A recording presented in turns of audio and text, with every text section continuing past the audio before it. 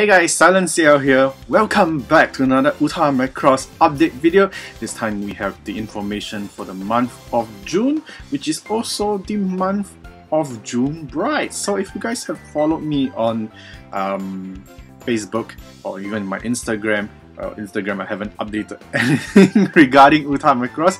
So mainly on Facebook so far.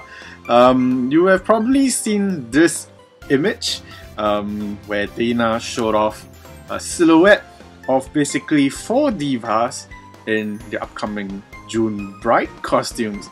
So yes, a lot of people have been wondering if the 4th diva on the right side is actually Cheryl Gnome. But interestingly enough, it isn't, because it's actually Machina.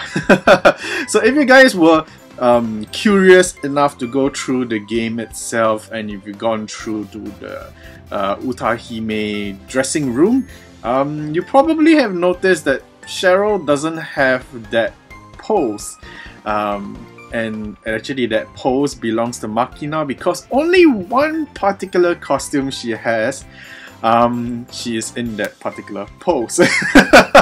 And yes, so that particular costume belongs to Machina. Machina is part of the June Bright collection. So if you take a look at the歌マクロスofficial wiki, let's take a look at all the information here. We're gonna break it down as usual. So June Bright campaign. So currently that's going on. They're introducing a brand new item, which you can see here. It's this tiny portion here, or if I scroll up, there we go. It's the event gacha ticket. So yes, they're introducing a brand new item to pull gachas with, and these tickets can only be gotten through the event itself. So basically it's just another way to push you to play the game if you have not been playing. And as you can tell from the banner here, it seems like Elaine's wedding dress is being affected by the event gacha tickets, because if we scroll down fast enough, you can tell, you know, Mileine's wedding dress is getting its own gacha, but you know, same as Ranka, and of course, oh, this is actually pretty interesting. We'll talk about it later on. And Minmay, and there it is, Machina in her June Bright wedding costume. So yeah, so all this aside, it seems like, I don't know, banner here might be a bit misleading, but maybe not. Maybe Dana is just setting up a new way to attain those costumes that are locked behind a paywall. But who knows? We'll see eventually when the gachas come around. But for now, this is all they are just giving us information on. Basically, a brand new event gacha ticket being introduced to the game, and you can only attain them during this. Apparently, it's a login mission. So we have, you know, mission challenges and login missions, login bonuses, that kind of stuff. So a total of 300 singing stones can be attained, as well as guaranteed 5-star service gacha tickets, which is always fantastic to get, because we always love free 5-star episode plates. Alright, moving along. So seems like Giraffe Blues is going to be the first song, or rather first main event song, and of course Freya is the featured 7-star episode plate. And of course, we're back to 1 7-star episode plate gachas a month. That's pretty strange. I thought it would be double this month. But anyways, Kaname's initial Valkyrie costume, if you guys recall, I think it was, yeah, it's stated here, it's episode 21, when they showed Claire, Kaname, and Machina as the initial Valkyrie members. I think there was a 4th member as well, but I can't really remember her name. So yes, we are getting the official initial costume for Valkyrie.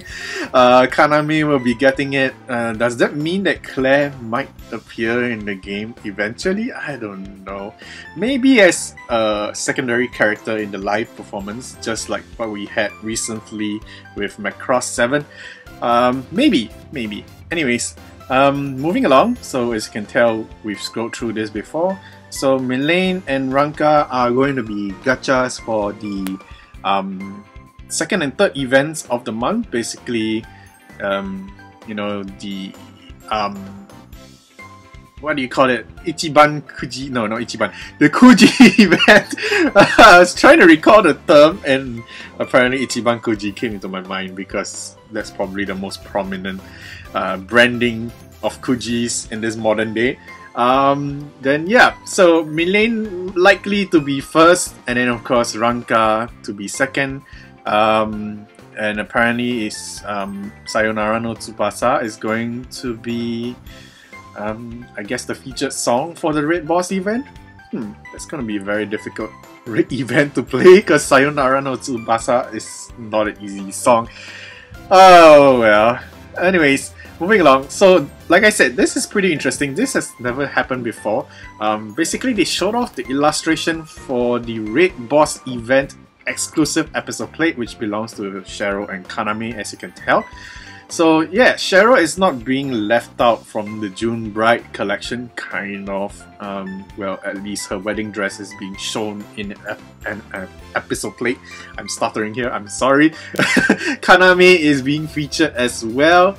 But you know, sadly to say, they are not getting their own exclusive gachas as the other 4 divas. So yeah, anyway, Sunset Wedding. So as you can tell from this, Sunset Beach is going to be the main song. I apologize for the noise that my neighbor is making constructing their home. As usual, they are still not done. I wonder why.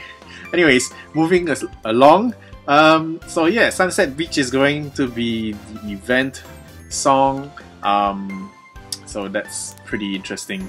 And Sunset Beach isn't exactly a very difficult song, so that's gonna be a relaxing time from, you know, Sayonara no Tsubasa.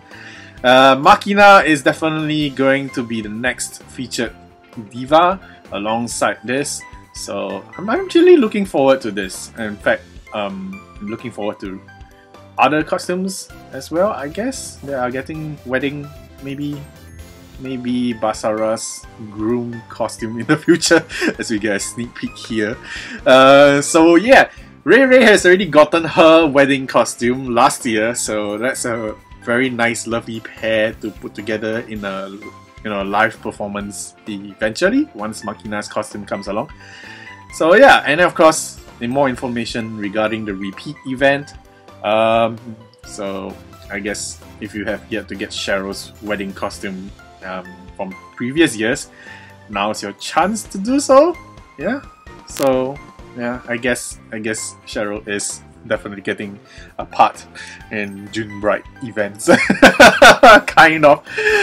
Anyways, so there's really not much to say this month for June, but as usual, Dana usually keeps a lot of other events and, you know, maybe login bonuses and missions and all this kind of stuff that we need to clear throughout the month. They don't usually put it into their monthly update information. They just toss it out to us because they want to make the game fresh for us players and keep us surprised along the way. So anyway guys, as usual, let me know your thoughts about the events and the gachas coming for the month of June in the comment section down below, and I'll see you guys in the next Uta Macross video after you've done all the good stuff, you know. As usual, like, share, subscribe. Till then, bye!